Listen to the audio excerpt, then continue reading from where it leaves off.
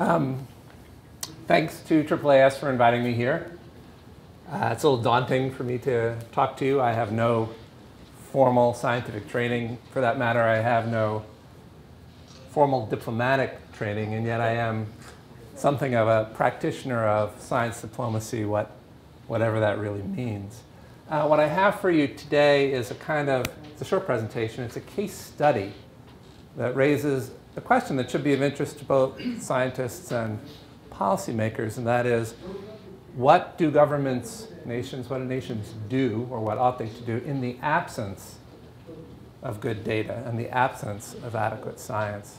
It has to do with fisheries that don't yet exist in a part of the world's ocean, namely in the center of the Arctic Ocean.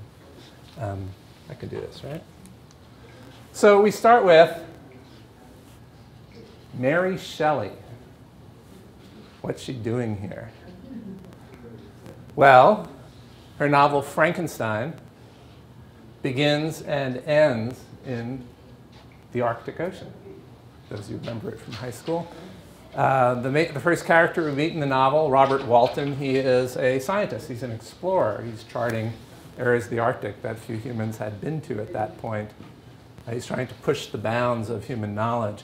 And while he is up there, stuck in the ice, he comes upon another scientist who is up in the Arctic for a different reason. This would be Victor Frankenstein, who has been pursuing the monster that he created, who knows a little bit about experiments gone wrong. And what does this have to do with Arctic fisheries? Well, it has to do with Victor Frankenstein and what happened to him in the absence of adequate scientific information. He comes aboard Robert Walton's vessel and tells the tale that unfolds over the rest of the novel about the experiment gone wrong. And you might say Victor Frankenstein was an early advocate of what we might now call the precautionary approach. That's what we'll be talking about now. So here we have yet another map of the Arctic, similar to ones you've seen before. This is the 200-mile line. There are also two other pockets down here. The areas in the middle are, at least for the water column, the high seas. They are beyond the jurisdiction of, any of the coastal states, which in this case, Russia, Norway, Denmark, half of Greenland, Canada, and the United States. The United States had an experience with a different high seas pocket that I want to talk about for just a minute. This is the Bering Sea, and here's the 200-mile line that shows the limits of US jurisdiction with respect to fisheries and that of Russia. This area here, high seas, there had not been any commercial fisheries in that area of any significance until the mid-1980s.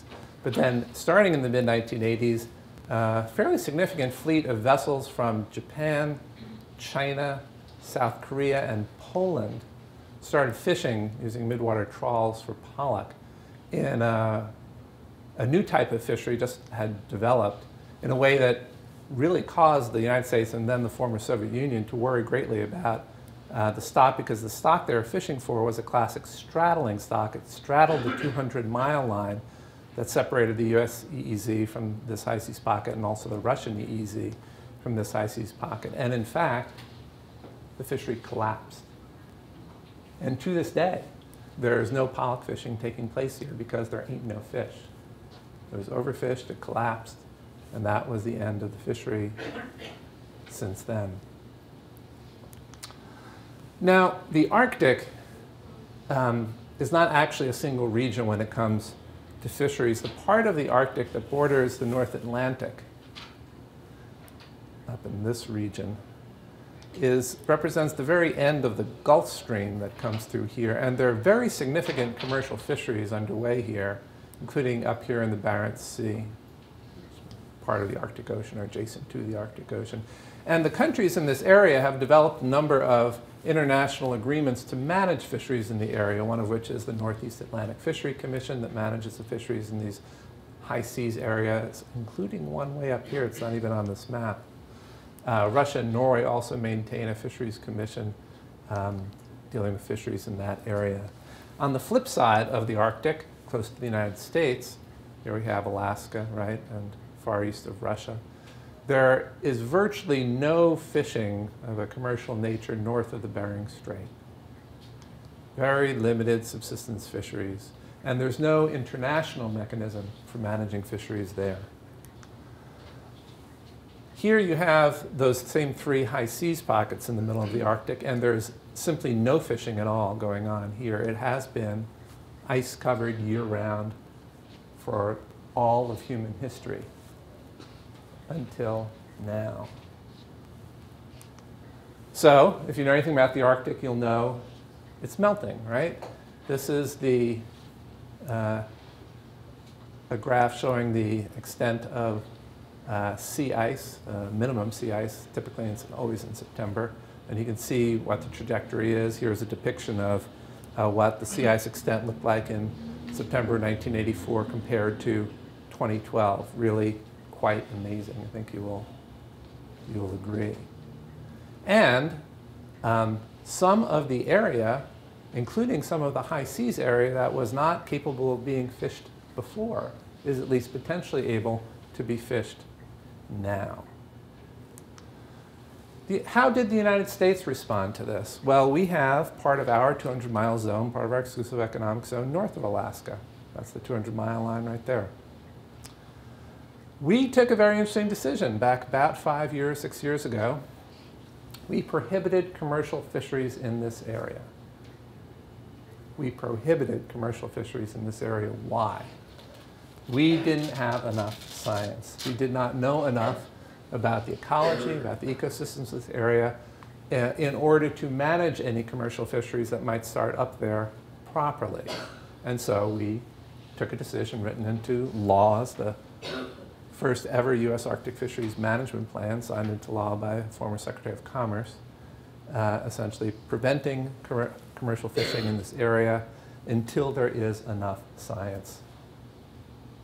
The problem is that our jurisdiction ends at the 200-mile line, and there is at least the prospect that vessels from any nation could fish just beyond the 200-mile line. And this chart, developed by colleagues at Pew, shows some areas in this part of the Arctic Ocean that are both ice-free for a certain part of the year and at so-called fishable depth.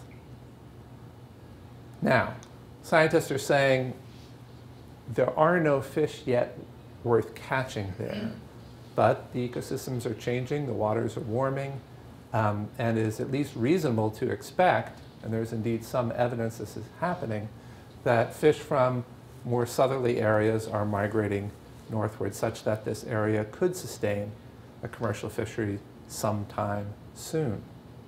What we are trying to do is develop the idea for this area that we developed for this area. Namely, there ought to be no commercial fishing until there is enough science.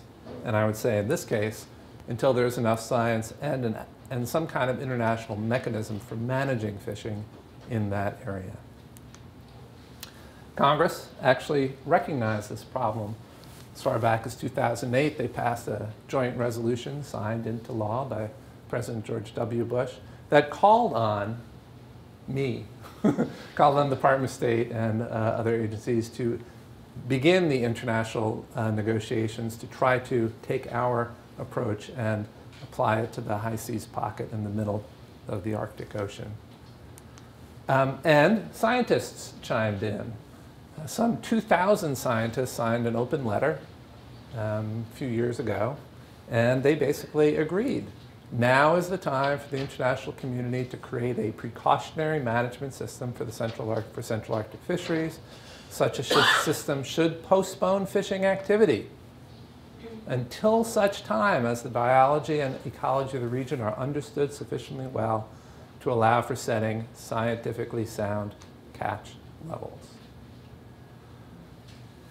We started by talking to the 4 other countries whose exclusive economic zones border this high seas pocket: Russia, Canada, Norway, and Denmark. And as of about a year ago, we essentially came to agreement in principle that we would not allow our vessels to fish in this area until these conditions were met.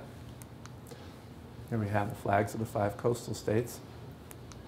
We met most recently as a group in Nuuk, Greenland. That's me. And we are trying to formalize that understanding in the nature of a kind of declaration. But the point is, none of us have jurisdiction except over our own vessels in this high seas area.